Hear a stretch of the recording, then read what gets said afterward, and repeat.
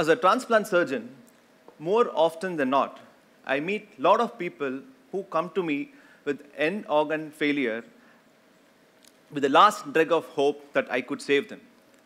Transplantation, of course, is literally a second chance to live. Organ replacements have saved many lives and have transformed many more. If I must say, my transition from a general surgeon to a liver transplant surgeon and much later into a multivessel transplant surgeon, at least in liver transplantation, by the time I got trained, it was already a well-established procedure worldwide. At least in the last decade, I have seen and been a part of many more things which has made it evolve, made it successful, and trust me, the outcomes are spectacular. I would like to go back in time and narrate a story of a young girl who came into our OPD in our chambers. She was in her early 20s, and she had a visible tummy, but her body outline was totally emaciated. Emaciated means, in medical terms, we call it as malnourishment sarcopenia. So that means she had only skin and bones, and there was hardly any muscle mass left. And physically also, she was very weak. She and her parents came to us with the last ounce of faith, hoping that we could save her. She was diagnosed to have a peculiar tumor called a neuroendocrine tumor. Initially, it started in her stomach, and back then, she did undergo a surgery to remove a part of it. But to her bad luck, the tumor came back and masqueraded its way and plastered itself across the entire abdominal organs. And as a team, we looked into all the images, and we were stuttering in our head for a clear-cut rejection. At this juncture, I would like to say about Dr. Anil Vaidya, where I met him a few years back when I was here, and he was a pioneer in multi-organ transplant surgery. Currently, he is heading the program in Cleveland Clinic in the United States.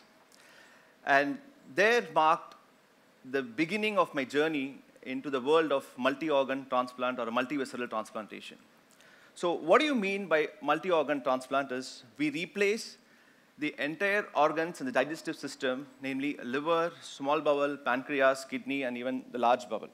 So getting back to the story, so Dr. Anil, he came up and confidently said, oh, let's replace our entire abdominal organs.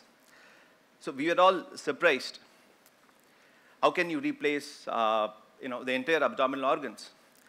It was that moment where one person in the room comes out with this crazy idea, and who initially or usually gets mocked at saying it's such a delusional thinking. But there was this patient who was in the end of her life and willing to take that last risk, hoping that we could save her. Of course, we have heard of dual transplants. Even I have been a part of many dual transplants, say a combined liver and a kidney, or even a liver and a small bowel transplant. And very rarely we have performed liver and heart transplant together. But this was far-fetched. Just imagine changing your entire abdominal organs.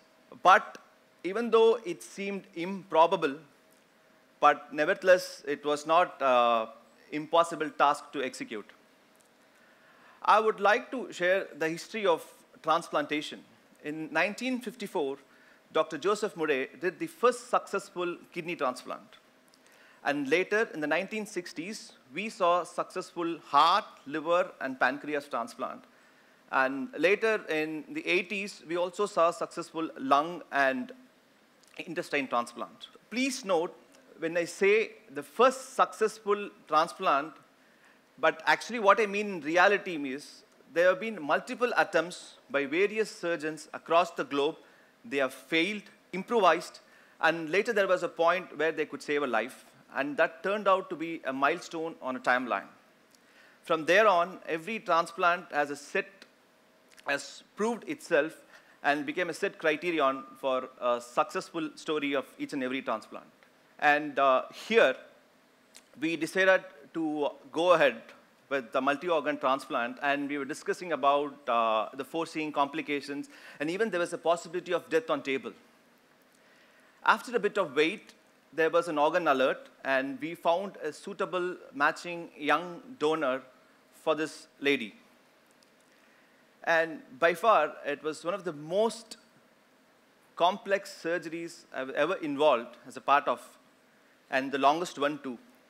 You won't believe it lasted for 24 hours, close to 23 and a half to be more precise. And it was a nightmare for everyone. It was more challenging in the sense because it took nearly 14 to 15 hours just to take out that 15 kg tumor out of her abdomen. And surgery was completed successfully. The patient even recuperated from the operation, and she was even walking and talking after a few days. Just after a month, she had a severe infection. In medical term, we call that a sepsis. And by day 41, she succumbed to the disease, that is the infection. We were all quite disheartened because after such a brave surgery, and we weren't able to save her. So this happened in 2018. We attempted, but we failed. And this happened in 2022. Dr. Anil Vaidya moved back to Cleveland Clinic and performed the world's first successful complete multi-abdominal or complete multi-organ transplant in the entire abdominal domain, changing about 5 organs for a very rare tumor in the appendix, and he achieved it. And this is Professor Anil with the team of the patients as well as the team. So where it all started? It started with one eccentric idea which popped in a discussion and led us to this point. This success has a huge say in something called a transplant oncology. So what is transplant oncology?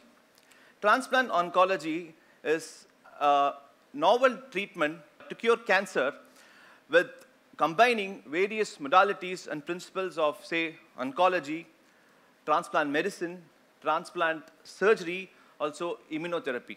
Traditionally, we all know that cancer treatment means there are 2 pillars. One is surgery, another one is chemo and radiation. Of course, we know that the surgery takes care of the macroscopic tumor that is visible to the naked eye. We perform surgery and take it out. And the chemotherapy and radiation takes care of the microscopic environment. So that means the treatment is successful, right? But why there is recurrence? Some tumor recur in a month's time, some after 6 months, some after 12 months, some after 24 months. So that means we have left out something. We didn't understand what it is. So basically, nobody went to the root cause of cancer. Cancer is a failure of your immune system. It took very long for us to understand why there was recurrence. And then people started chasing this root cause of cancer. There are specialized cells in our body called the natural killer cells. The natural killer cells their only job is to kill any cells which are abnormal or pose a threat to our body. And these natural killer cells, if they are in good shape, that means the chance of you getting a cancer is almost negligible. All this while, we have been aiming at only destroying the cancer cells. And we never thought of restoring the immune power in our body so that it fights effectively against cancer and prevents the recurrence. So this opens up a new horizon of a treatment called cellular therapy. So what do you mean by cellular therapy? Cellular therapy means using normal human organ cells as a drug to fight against disease. For example, when we talk about natural killer cells, we take these natural killer cells, culture it in a lab, and modify it before we transfuse into the human body, and make this fight against the cancer cells, and so that we have a complete cure and treatment for cancer. But however, it's only a larger concept, and one size doesn't fit all. The cancer cells are smarter than us, and it's getting even smarter day by day. Every cancer cell is different, and they have its own persona. So, for example, a liver cancer is different, a pancreas cancer is different, and a colon cancer is different. And even among themselves, they are very heterogenic. That means they're very diversified. Even the liver cancer can behave in a 10 different way. So until you have the exact blueprint of the cancer cell, you cannot win the battle. So it's like even in Mahabharata, Ramayana, Greek myth, we always say that to win a battle, you should know the strength of your enemy. And here, the enemy is the cancer cell. Until you have the complete schema of the cancer cell, you cannot win the battle. And here, I would like to introduce you to a term called organoids, which is a path-breaking innovation in medical field. Organoids are nothing but a 3D structural reorganization of human tissues which are grown in the lab. For example, if I want to replicate a liver, so this is how an organoid looks like. There are two sources of organoids. So one, we can derive it from the embryonic stem cells, or I can just take a liver tissue or a pancreas tissue and then grow exactly the same in a lab. So how it helps us here is, if a patient has got a liver cancer, so I biopsy or take a small tissue of the liver cancer and replicate the exact same way how it is in the human body in a lab. So by means, I now have the exact schema of a liver cancer or a pancreas cancer or a colon cancer or any cancer of interest.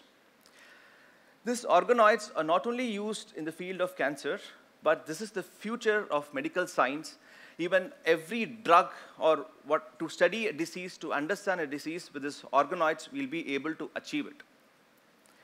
And now, what we do in the lab is, for example, let's talk about a liver cancer. So I have a liver cancer. I take a tissue from the biopsy it and grow the exact same in the lab. And now I take these natural killer cells, co-culture with the organoids, and see how efficiently these natural killer cells are attacking it. Sometimes your cancer cell can be more powerful than the natural killer cells. So here, I would introduce you to something called a checkpoint inhibitors or a monoclonal antibody. When I introduce this monoclonal antibody and also a checkpoint inhibitors to the natural killer cell, it grows more than 10 arms. And now it can fight the cancer cell more efficiently. But for that, we need to know the exact systematic way of how the cancer cell behaves in the body. So here comes the use of artificial intelligence. With the use of artificial intelligence, I can take a cancer cell and I can exactly replicate, however difficult or however complex it may be, I can put it there. And this also helps me choose the natural killer cells and also a panel of drugs, which is the checkpoint inhibitors and the monoclonal antibodies. I can pick and choose the perfect combination to kill a particular tumor.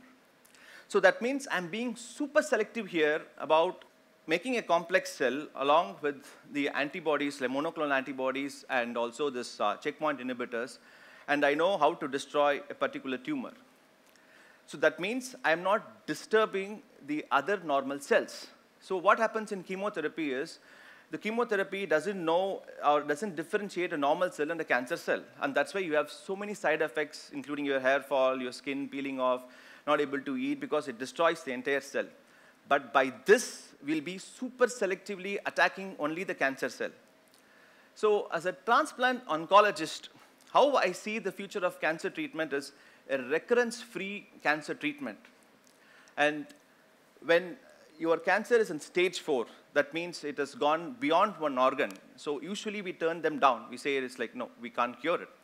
But with the advent of transplant oncology, macroscopically, we can replace like-for-like organs by a multivisceral transplant, which takes care of the surgical part. And by introducing the cellular therapy, I can totally destroy the microenvironment cancer. And also by regular infusions, I can always keep a check of how your immunity is restored and how they can prevent recurrence even in the future. So this is where I see the future of cancer treatment in the medical field, and this is going to change every life, and we're going to have a totally cancer-free or recurrence-free healthy life.